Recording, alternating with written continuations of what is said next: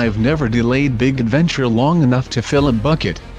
But I do have a bucket item that dates to 1992, drive from Deadhorse, Alaska, to Tierra del Fuego, Argentina. 26 years later, it's time. But first, I needed a vehicle. And a Jeep Wrangler was not my first choice. Growing up as a kid in the Midwest, I loved Jeeps. But around 10 years ago I went on a camping trip to Death Valley with a colleague, testing the early JK Wrangler against the competition. By the end of it, I couldn't justify the ergonomic and physical punishment for the admittedly massive capability. So 2 years ago, I bought a 1994 Toyota Land Cruiser project truck to make the journey.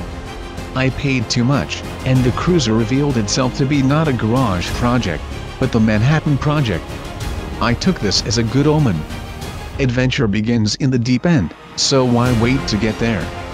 During a break from discovering enough gremlins to reboot the movie franchise, I had dinner with Jeep's West Coast Prairie guy. I mentioned my plans for a 6-month overlanding trek to Alaska.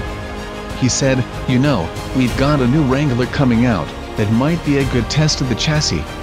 My outside voice said, "That would be interesting." My inside voice said, "HMMM.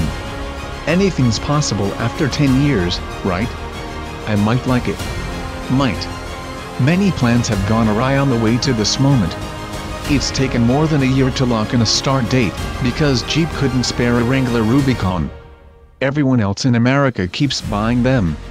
A suitable Wrangler was found eventually, but now the deed had to be done in 3 months, not 6.